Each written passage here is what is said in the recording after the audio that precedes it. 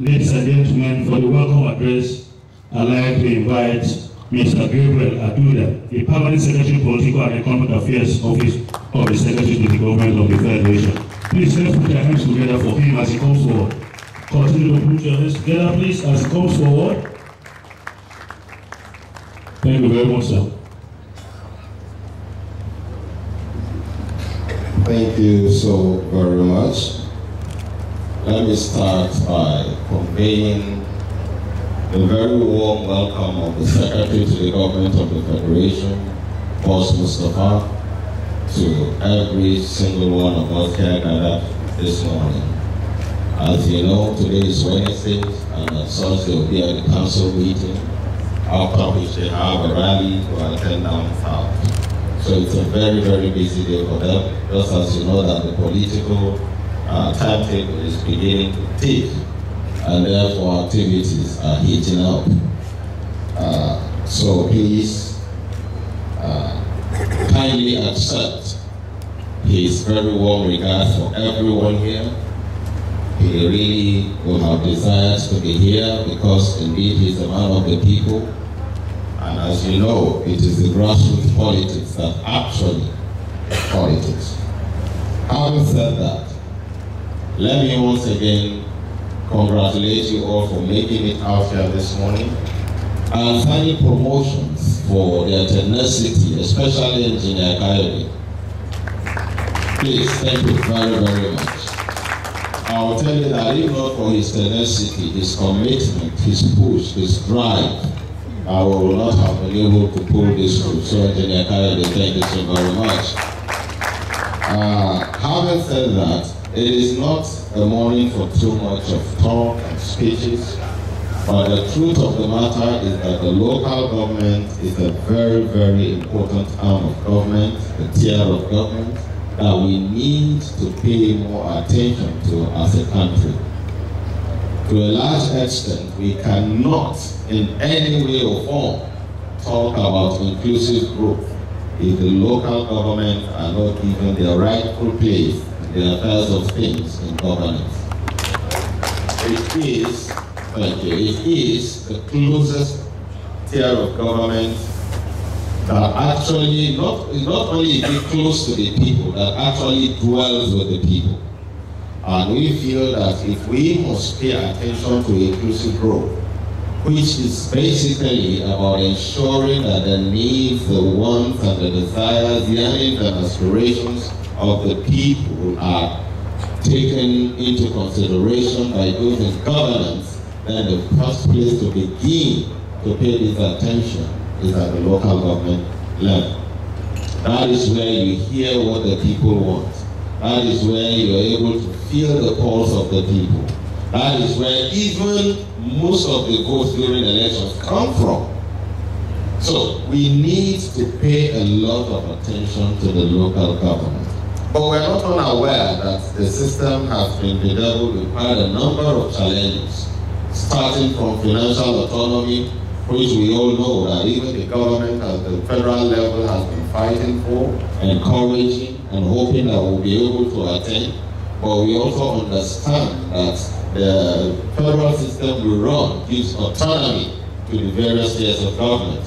And how that autonomy, to a large extent, is wielded and brought to bear in the affairs of governance is largely dependent on those at the state level and then down there at the local government level. Some states are pushing hard to do it right, some have not gotten it right, some are still driving. It all depends on where you find yourself, but I also believe that the local government has a lot of role to play in how seriously the local government is taken. It is not enough for you to just sit back and wait to be given. The question is, what are you doing at your level to improve the process? What are you doing at your level to be recognized? Because if you do not take steps to seek recognition for yourself, it becomes very easy for you to be downtrodden and be rolled over. So we need to begin to work from that perspective. And there is so much power that you wield that the local government is not aware of. How much are we able to galvanize our people?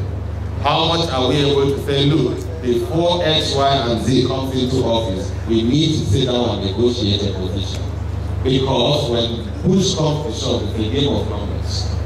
And where the game of numbers is actually brought to bear, who do we give this vote? It matters a lot. Because from the people you select, that determines the kind of governance that you have at the end of the day. Nigeria today is suffering some of its ills simply because the local governments have not been given their rightful place. If the local government were given its rightful place, trust me, Boko Haram will not have been an issue like it turned out. Why? Because at that level, we get to know who is your neighbor. And if the local government were functioning well and meeting the needs of the people, and the people are happy with the little they're getting from government, at that level, you will realize that community policing becomes, it becomes a national issue. Where you sit and you see a face in the crowd that you do not understand, you are able to ask questions. Okay? What happened to our traditions in the past? Everybody's child in the community, a child in the community of everybody's child. But we're beginning to lose it because we are taking attention away from communities and we are putting it back at the federal level where we just come share and everybody disappears. Nobody really needs to know anybody. Nobody really needs to want to know who his neighbor is. But we need to get back to that level. If you look at the developed world today, yes, we talk about technology, they are very advanced, which also has its advantages, but what works for them mostly is the community spirit. In the United States, for example, when you move into a new neighborhood, trust me, your neighbor doesn't understand you're going out and coming. All he does is pick his phone, call 911 and report to the police and look, there's a new face here and I don't understand. But when last did anybody in your local government call the local traditional ruler or the chief to say, look, there's something happening in my market that I'm not aware of? No.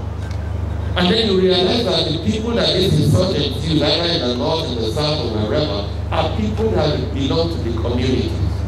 Faces you see every day where you do not know have tendencies on the other side. If we empower the local government, what we're doing by and large is empowering the communities. And by empowering the communities, you're empowering the people to be able to take their destinies into their hands. And that way they can be able to arrest these issues and nip them in the bud before they become a problem for everyone else. So I believe that we need to really pay attention to local government. Of course, the social protection framework, government has done a lot, put together so many programs. The alcohol program, the social investment program, National is running quite a number of them, name them. The truth of the matter is that we cannot effectively reach the targeted population if the local governments are not given their rightful place. So you find out that government comes out with quite lofty ideas and programs. But at the end of the day, the implementation is marred because we are not able to reach those programs were initially intended for. And therefore, it gives room for all forms of manipulations at the top and what have you. Even the structure, how many states actually have effective, functional structures that work in synergy between the state and the local government. Some have just become a name. You're a commissioner for local government. So what? When last did you even visit one? When last did you visit? What is your relationship with the various local government chairmen? Can we say it is cordial? Can we say that when you sit down at council meetings in your state, that you actually take to mind the things that bother the local government? Or it's just another position that you have been given into party patronage, and so you just sit there as a commissioner, but without impact in the lives of the local governments? These are issues that we need to pay attention to. And local government chairmen, if you are representatives at here at all, I need you to know that you owe a right to hold these people accountable. Don't just sit back and be afraid that you won't get your subvention. In the end, what do you really get anyway? Some states have become a lord and master to themselves. When it comes to local government financing, the governor decides. I was doing some work for the European Union in the states down south, and we realized that some specific roads project was supposed to be done, which was fully reflected in the budget, and it was described as a joint project between the state and the local government. The state was to give a percentage funding, and the local government, all the local governments in that state, were also to give a percentage funding to get some specific kilometers of roads through that year. And what we realized was that while the state was slowing down its own part, the funding that was supposed to come from local government was deducted from such by the state. So at the end of the day, these funds were taken in the name of the local government without giving them even the choice of design or saying where they wanted the roads to be. And so when we decided to go and see these roads one after the other, we will only count a handful, and yet the money was gone. We see this every other day. The truth of the matter is that the local government is not powerless. It is not powerless. We are not indicting any states. We are not indicting any local government. We are simply saying that we need to wake up from our slumber. You need to show relevance. You need to show relevance. You need to place a demand on the people you have appointed into government to do what is right at your level. It is not enough for you to just gather at the end of the month like the balance, and then that is the popular belief. Share what the salary is and then go back again, we gather next month. No.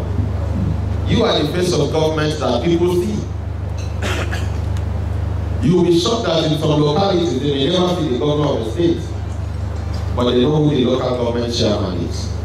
So we need to understand the power we will for being that close to the people and see how we can bring this power to bear in running the affairs of the state. For social protection programs to succeed, we need the prompt, effective collaboration of local governments. So please, we need to see you more. Recently, we gathered to discuss the social investment program, the Anchor Borrowers program, and a number of others. Our local government was not represented, but we have states represented there.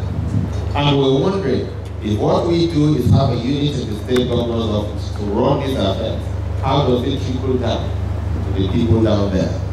There is need for us to institutionalize. And you cannot institutionalize federal programs or interventions at the state level and leave out the local government areas. You can't. That sphere of government has to be carried along. So we need to think. And I am hoping that as you sit down for these 2 days to deliberate on issues, that you will please think outside the box. A lot of times people don't want to talk because they were not given mandate to talk. The question is, who actually gave you a mandate? Is it the people or the one person that you think you answer to? We need to be very careful as to who we owe responsibilities. And then as we sit here to deliberate, let us think outside the box. How can we ensure synergy from the federal, the state, and the local government level for the good of the ordinary Nigerian? That is our responsibility.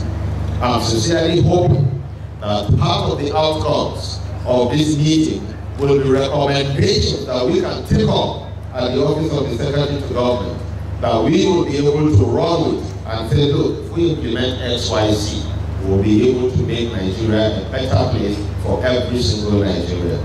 The administration has been very strong in the areas of anti-corruption, in the areas of fighting security, which we all know doesn't come to, ensuring security of life and property, which doesn't come to. Yes, there are still diverse challenges, but I believe that we will have an effective collaboration with local government. We will do well to reduce hugely our security challenges. So ladies and gentlemen, like I said earlier, it's not a morning for too much speeches. Rather, I hope that we're able to pull our resources together, think through the issues, really dissect them. I sincerely hope and I believe that the people who are brought here are those that are authorities in these areas, so that they will be able to take us through the gamut of issues that we need to discuss, such that we can come up with viable recommendations that will help us build a better Nigeria. So on behalf of my boss, the Secretary to the Government of the Federation, Boss Mustafa, I declare this conference open. Thank you. Please, let's